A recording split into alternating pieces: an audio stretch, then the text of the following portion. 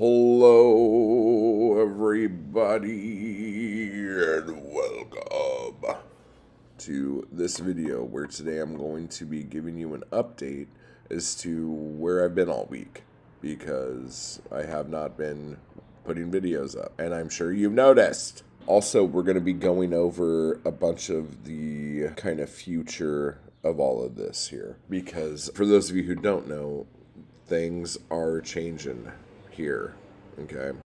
First off, new glasses. I pick them up in the vlog that'll be coming out later this week. So I don't know if picking up the glasses is more exciting than wearing the glasses. I don't fucking know, but that'll be a thing. Okay, so let me go down the list of things here. First off, on my weight loss journey, I have lost 26, as of today, I've lost 26 pounds since March 1st, and today is April 24th. So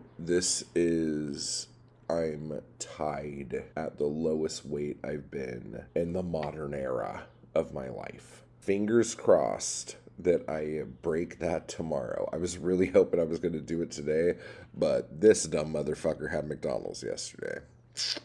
So I knew that wasn't going to fucking happen. But there's always hope. There's always hope. Okay. Now, one of the things that come with this, and I don't know if this is a thing that happens because of this, I am drinking a lot less. And not because I'm cutting back my drinking so I could lose weight, but because I'm getting drunk super fast now, and my hangovers are a lot more heavy for doing very little. So for instance, I had 2 of those tall cans of beer. This was like maybe 2 weeks ago. Oh my god, this is so fucking funny. So I had 2 beers, and the next morning had like the worst like headache hangover that I've had in, I don't know. So then I didn't drink for a couple days because that freaked me out. And then I had a glass of red wine in the shower. That night, I started feeling like shit. And the next day, I woke up with another fucking hangover.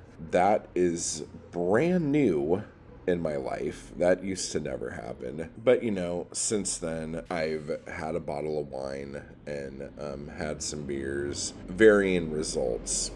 But I'm very sluggish. I guess that just means I'm gonna just kind of cut back a little bit on just normal health shit. I'm doing this thing where I'm getting all sorts of things done because of what I'm going to share in a little bit. Like, I was like, maybe my kidney and my liver fucked up and all this other shit. And no, like they're fine. My cholesterol is actually down.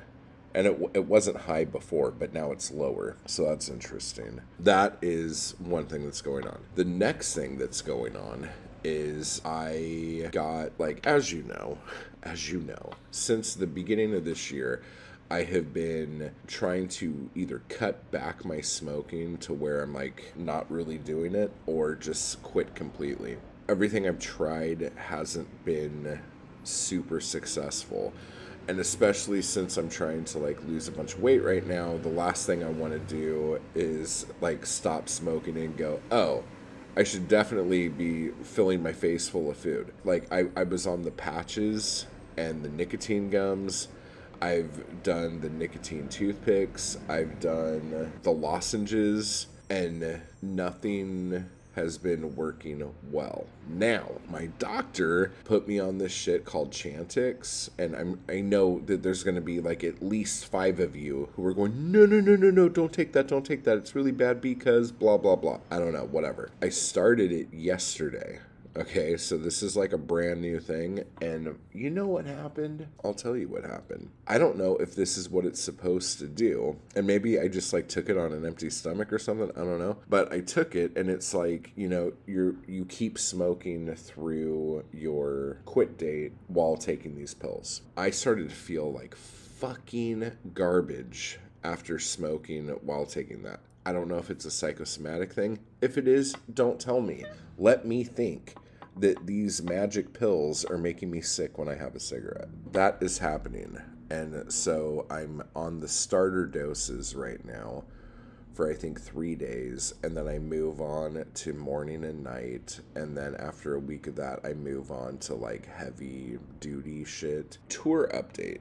There is no tour anymore. Really bummed out about it, but I'm also in a point where I'm like, at least this is a thing, because basically a couple of the dates that I had for the tour kind of fell through, that were kind of the bigger dates. And it got to the point where it was going to be really difficult for me to be able to just cover the cost of the trip, let alone make anything. I mean, I like hopefully would sell a shit ton of books. But between losing dates and having to pay my taxes, it was safer for me to just not do it, instead of like doing it and then halfway through like being really fucking hard up. Why is this happening right now? It's like, oh, here's a trash truck. Here's another trash truck. Here's another trash truck. I'm super bummed out about it, but I feel good in the sense that it's probably the more mature, grown-up thing to do, which is something I am definitely not fucking good at accepting. Normally, I'm like, oh, I'll just do whatever the fuck I want and shit'll work out, right? Like, that's usually my mentality. But this time I tried to, it was funny. I was like, okay, what would I do in this situation? Okay. What would everyone else I know do in this situation? And that is kind of where I was like, oh yeah, okay. So now that I'm way more mature than I was 5 minutes ago, I'm gonna like totally destroy that whole image now. So the next thing, again, like members already knew about the tour thing, I'm pretty sure. I talked about little bits of it in there. Members know probably a lot more about this next bit I'm going to share with you guys. And I've talked about this on podcasts before too. I'm actually going to be going abroad for an indefinite amount of time, just kind of traveling, doing like the whole poetic nomad thing, if that's even a fucking thing. But like a lot of you know that I have been very tired of LA. I love LA, but I'm fucking tired of it. I need something new to look at. And there's a lot of places that I've always wanted to go that I've never been to. Now is the time for me to go do those things and work on that novel and see shit. I think what I'm going to do, because I'm going to be vlogging a lot about this, so I think what I'm going to do is surprise everybody with where I'm going to be. And it's going to be a thing where it's like, where in the world is Matgan Sandy Walgo? I don't think that landed. But, so I'll give you a list of places that I would like to go to. I would like to be going through Central America into South America and do the Caribbean as well. So that's one thing. Turks and Caicos, am I right? And then like more Mediterranean places that I want to go to. Mainly the Maldives. I want to be in the Maldives so fucking bad. But just like Portugal, Spain, Italy, that whole area. And then Greece and the Maldives and shit like that. And then also Southeast Asia. So Vietnam, Thailand, Philippines, Malaysia, Indonesia. I don't know. Like, I feel stupid for not wanting to go to Japan. And if I'm going to be in that neck of the woods, like, you might as well just fucking go. So maybe that. I'm going to have a very loose itinerary. The idea right now, and this could change at any fucking moment, but the idea right now is to at least spend a month in every place that I want to be at. Like, just like have the area speak to me and see what goes on, how I feel, the whole deal. I've been studying languages.